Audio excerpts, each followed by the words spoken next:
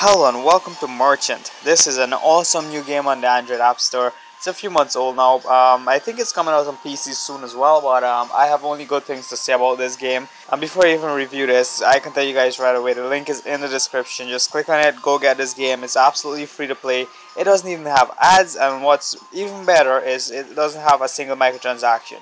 So let's get into this and see how it goes. Again, no microtransactions, so that's all the options in the menus. Here is our inventory. We'll get to this later. Basically what this game is you're sort of in charge of a bunch of RPG characters. This is one of them. Just completed a quest. I only have one character right now and I got some rewards. He's a mage.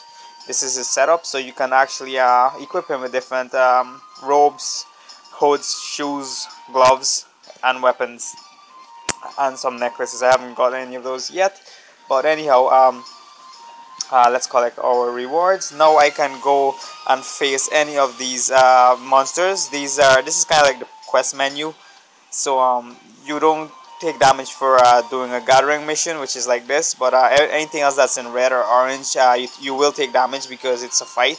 So I am yet to complete this enemy. This is the party boss, Maexna, or however you pronounce that. So we're gonna have to heal up our hero right now. Oh crap! I do not have any potions. So what I'm gonna have to do is gather some ingredients for the potions. You can do that by doing the gather quest, and this is the craft menu. And as you can see, there are 5 different crafting things.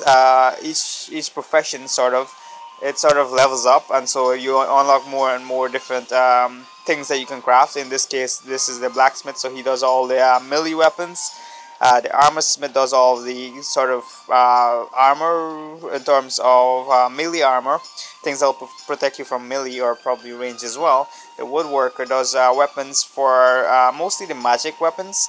I'm not sure if there's a ranged weapons system as well, but there are 3 characters, by the way. One is the rogue, we're playing as the mage, and there's a warrior as well. There are actually more characters than that, but some of them are locked away, so you have to go through the game and unlock those. Again, no microtransactions, so yay.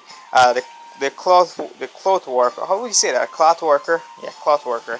He makes the magic clothing, so high magic defense, and it also aids with the magic attack, I guess. Actually, it doesn't aid with the magic attack, at least not, it doesn't say. Oh yeah, this one for example, it does aid with magic attack. It says M attack about 4.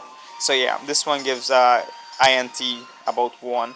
So yeah, that's how that works. Oh yeah, there's the alchemist as well. This is what we're gonna have to do. We're gonna have to craft some potions after we get the ingredients from this quest, which should be done by now. So everything works in a timer. You don't actually play any of the quests or anything, but as you can see, we just went there, we got the ingredients, and now we can craft one of these potions. So there we go. It takes a minute to go through. This could have easily been a microtransaction system, pay to proceed crap, but it's not. It's a freaking awesome game, so we'll go get it once again. I'd say go get it. Definitely can recommend this. So there are a whole lot of timers for everything pretty much, but here you can go in and you can sell excess equipment that you have, and yeah, I want to keep these for crafting later, so I'm not going to sell those right now. You have 4 slots, by the way, that you can sell in. Each one of these is a slot. There are inventory spaces that you can buy. Again, no microtransactions. These are all in-game currencies, so you can unlock all those inventory spaces. In terms of the heroes as well, you can also hire another hero when you save up enough money, and I'm not sure up to how many you can have. I'm guessing like 5 different heroes, but yeah, it's gonna have a whole lot of timer if you get to that point. Yeah, this is the alchemist is almost done crafting, and when he's done, there we go, we finished, and we collect our items. Then we can go to the hero and we can heal him up with that item. That's this item, and now he has full HP. Now I can go and take on this big boss over here. Let's see if we can survive it. But yeah, Maexna, there we go. You can set up a party if you have more members. As you can see, there are 6 there, so yeah, that probably answers the questions as to how many parties you can have. Select party members max 2, so this level we can have a maximum of 2 party members. So it's gonna take 10 minutes to fight this to complete this quest. Not all quests take this long. This is the longest I've encountered so far. They're always like a minute or 2. But yeah, let's see what else we can craft. As you can see here, there are a lot of crafting recipes.